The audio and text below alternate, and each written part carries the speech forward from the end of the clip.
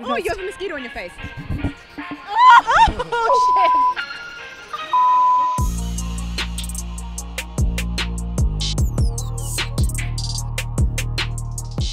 Hi guys, I'm Nico. I'm Jack. And I'm Amy. we are going to do another podcast. So we're very excited to have Amy on our podcast today. And Jack. Yeah, thanks for joining us, Amy. You too. Takes the pressure off me.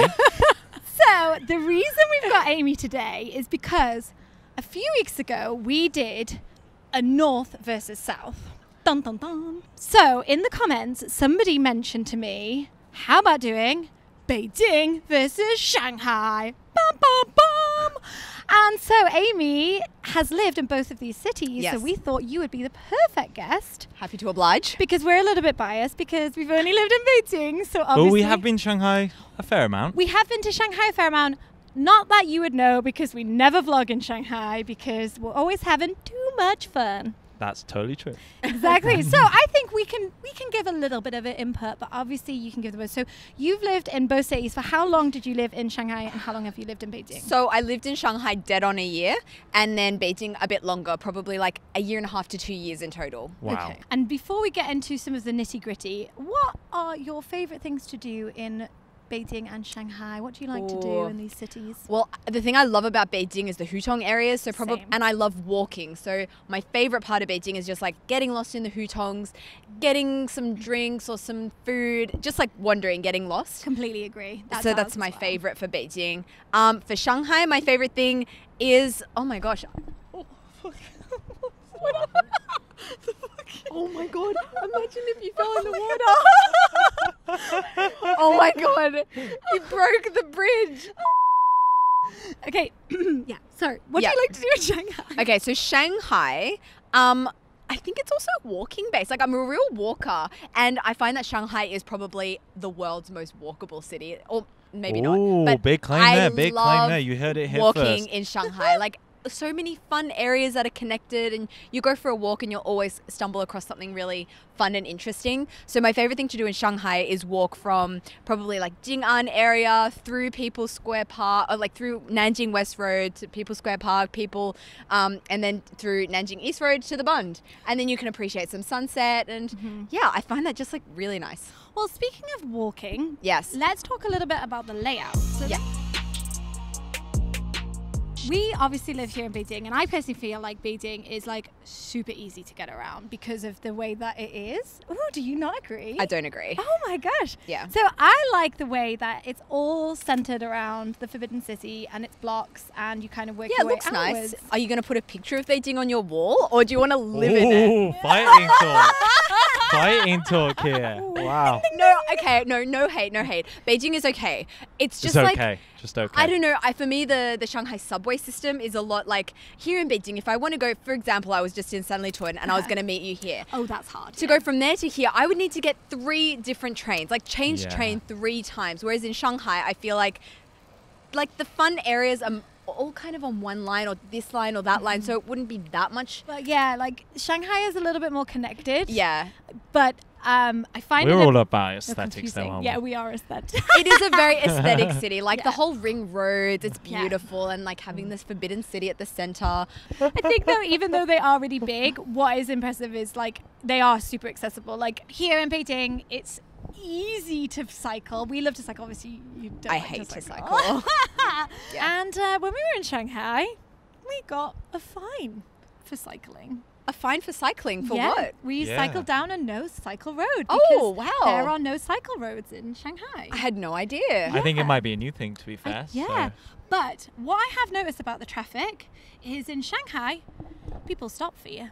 It's true. Actually, that's really true. I feel like Shanghai, just from like I haven't been to Shanghai or Beijing for like 2 years. So I'm coming back and just speaking with a very, surface level impression over the last few months. But I feel like in Shanghai, people like the scooters, they stop at red lights, whereas in Beijing they go through.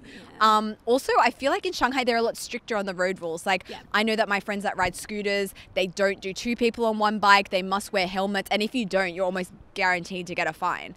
Well, I think safety first, guys. I always wear a helmet here, and you are right. No one wears helmets here in Beijing. And Oh, I'm like, really? If you fall off your bike and you hit your head, you're gonna die. Yeah, I feel like you get fined in Shanghai. Yeah, you should get fined. It should be a thing. I am safety queen. I agree, right? You know, because accidents happen, and like you're on a bike, like. So yeah, I think that's a very good point with anything to add there? No, I think you guys did a good job of putting the world to rights there. Saving the world one video at a time. I think you've definitely done your bit for public safety now. Well done. So we talked about how to get around the city. So let's talk about some of the things to do in the cities. Yeah. Now, I think Beijing is more of the historical capital. Well, obviously it's the capital, but it's got more historical things. And Shanghai is more like modern business, economics. What do you think? Oh, no doubt about it. Like, Beijing has thousands of years of history. Yeah. Shanghai, up until quite recently, was more of a not fishing town, but it was never like a huge center historically. It was never like a capital or anything. So yeah, for sure in Beijing you have, like, you'll be driving along in a taxi or walking along the road and you'll come across like a gate that has, you know, that's 1,000-year-old or like the drum tower or something like that. I find it always so fascinating. In Shanghai, not as much of that. I personally think that there's a little bit more to do in Beijing. What have you thought? Do you agree? I feel like you're screwing your face about that. I don't know. I feel like both places have a lot to do. Are you talking tourist sites? Yeah, if you were coming on holiday as a tourist, I know that might not happen for a while, but if you were coming to visit Shanghai and Beijing... No, true. Or what about if you could only go to one? What would you recommend to a foreign tourist? Oh, that's true. I feel like to live... Shanghai is a good like entry point to China Got it. like you can be very selective about, are you feeling a China day today or are you feeling a Western day today? Like in Shanghai you can choose, like, do you want to eat Chinese? Do you want to go to Starbucks and eat Western food? Like it's very modern, it's very westernized. But I feel like if you're gonna try living in China for the first time, maybe Shanghai is a good option to like ease you into it. Yeah. I feel like Beijing is probably, oh my god, this guy has caught a crab. Wow. No, but I do agree with you guys. There's probably, for a tourist, there's more to do and see here. Like, you've got all of the historical sites, you've got the Great Wall. Yeah. Like, nothing in Shanghai historically can compete with a Great Wall or a Forbidden City. So I completely agree. Yeah. I think if you could go to both, I would personally spend a little bit more time in Beijing than Shanghai.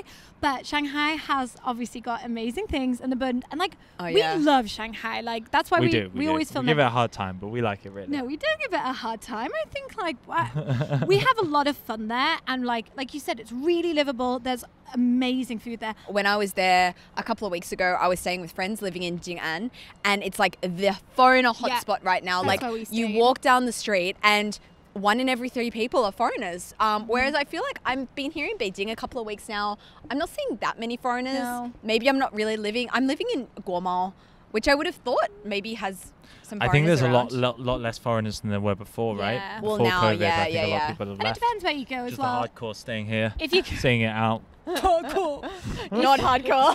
Beijing hardcore. Beijing massive. Shout out to all my Beijing hardcore. Stuck it through. If you go out to like more Western places, I think Yeah. you here in Beijing, then you find more Westerners. But let's talk about like the Chinese food in Beijing compared to Shanghai.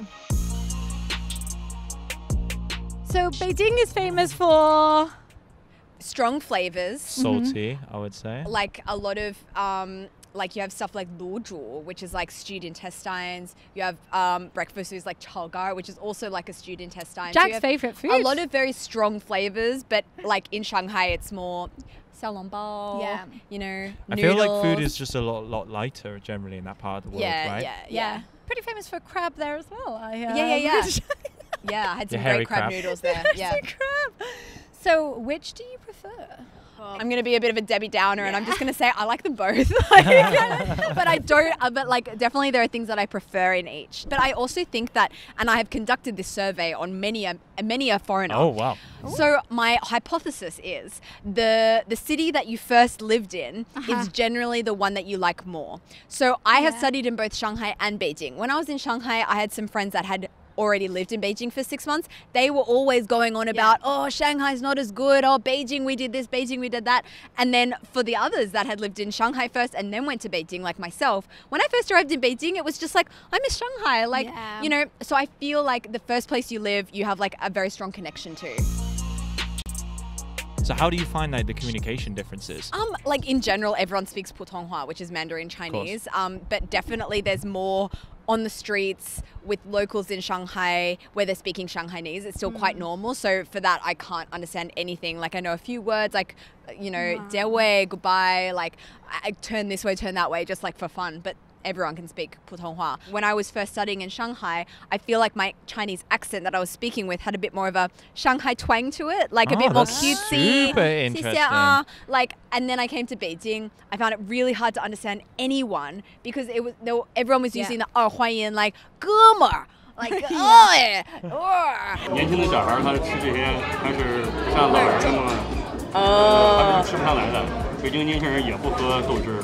Quite soon, I was fine. And now when I speak, I'm dropping those 二欢迎, like, you know, like it's nobody's business. There you go. 东门儿, 西门儿, 哥们儿。吃路串儿. I'm just like, whenever I can, I'll be dropping that. Dropping that shit. Yeah. Nice. For the non-Chinese speakers in this chat, that what joke did you might say? fall flat. Okay, so living in both cities, obviously we only really know Beijing prices, but what is accommodation and like general day-to-day prices? How do you feel like they differ? And you've been a student in both cities, so I imagine you were like saving your pennies. What do you think? Is there a big comparison or? Like I feel like both cities are very expensive. Like two of the, you know, you've got the capital and you've got like the commercial capital, maybe you could say, Shanghai. Like they're both extremely expensive cities, and rent in either of them is absolutely astronomical. Like it's crazy. I couldn't afford to buy a house here. No way, no way. It's like way too expensive. I feel like most of the costs that I would incur when I was living in Beijing were like taxis and getting around because it's so hard to get around. It is harder to get around, and like if you're studying, to be honest, I haven't caught a metro since I've been here.